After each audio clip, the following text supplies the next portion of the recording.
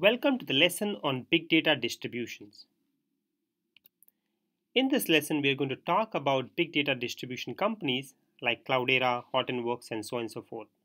You may have heard about these companies and sometimes wondered why there are so many of these companies when we have Hadoop as an open source software available through Apache. We are going to answer that question in this session.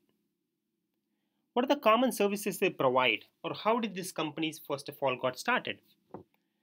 Then we understand the key differentiating factors and how these companies compete with each other by providing several different features or competing differentiation factors. Pick your flavors. We are showing all these candies for a certain reason. The common ingredient with all these candies is sugar. You may have different colors, different flavors added on top of it, but the key ingredient is sugar. Same applies in the big data principles. When a company decides about using big data, one of the main questions they have to answer whether they're going to use big data on Apache's Hadoop foundation, where all these softwares are ecosystem components which they have to install, set up by themselves. Or they can go to one of the distributors like Cloudera and get a pre-packaged solution where all these components can be installed much easily. Cloudera was one of the first companies to do this, and several other companies followed the suit, like MapR. Amazon Elastic MapReduce provided similar offering on the cloud. Hortonworks, IBM, Pivotal, Microsoft, and so on and so forth. These companies are called as distributors. The reason they are called distributors because they are merely distributing the software which was created by Apache in the Hadoop Foundation. So the key takeaway for this slide is understanding that the mother of all of these distributors is Apache's Hadoop, and 70 to 80% all of these distributions are very similar, with certain companies taking a different approach and enhancing and changing, but more or less they are similar. Hence, I would encourage you to not be afraid of different distributions. Like if you know Cloudera, you'll be pretty much able to work on a different distribution with some amount of learning or changes. So let's understand the common services these companies provide, or for that matter, why these companies were created in the first place. So we'll talk about three things. Packaging. When a company tries to install a setup Hadoop cluster, it has to install all these different components needed like Hive, Pig, and so on and so forth by themselves, which could be quite challenging. So one of the common services these distributor companies provide is to provide a single interface or mechanism to be able to install all these different components.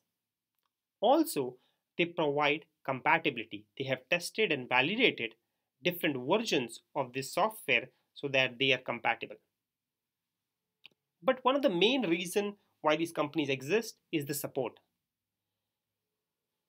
When Hadoop came into the industry, it became very popular, but many of these enterprise companies were hesitant to get onto the Hadoop and big data bandwagon for primarily the reason or lack of support provided by the open source community. So companies like Hortonworks, Cloudera, and several of these distributor companies have come forward to fill in that gap. They provide support as a service, and that is one of the main revenue streams for these companies. This is a welcome change for the enterprises, and that's why more and more companies are getting into the big data space. Finally, the companies also provide training facilities. So how do these companies differentiate and be competitive among each other? So let's try to compare four of these main distributors. First, Hortonworks. Hortonworks has taken a complete open source approach. Their employees literally develop softwares for the open source like Ambari, and it is developed and enhanced by Hortonworks employees. Cloudera is the oldest company, and it has taken a semi-proprietary approach by developing some of the tools themselves like Cloudera Manager, Impala, and so on and so forth. Eventually, these tools were open source but initially started by being proprietary. So, the approach of Cloudera I would call is semi proprietary. MapR, for that matter, has completely taken other approach of being proprietary by developing components like MapR file systems instead of HDFS. The other key feature which MapR provides is high availability. This is very critical for implementations of huge clusters and large enterprises. Finally, in our list is the cloud-based offering by Amazon called as Elastic MapReduce. Amazon is a leader in the cloud computing space, and one of the services which they added and became most popular is big data services called as Elastic MapReduce services. So if a company is looking for implementing big data on the cloud, Amazon could be one of the great offerings. It helps also to have better integration to other AWS services.